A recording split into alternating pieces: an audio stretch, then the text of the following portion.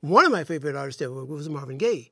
Marvin Gaye was my brother. Marvin was always late for everything. And if my session was going to start at 7 o'clock that evening, I told Marvin it was going to start at 5. And he'd still be late. But I didn't too much mind that because I knew that when I showed him my song and he started to sing it, I used to tell him all the time, you Marvinized my song, man. Because he would do stuff vocally that I had never even dared to dream could be a part of that song. And he would say to kill it, he would kill it.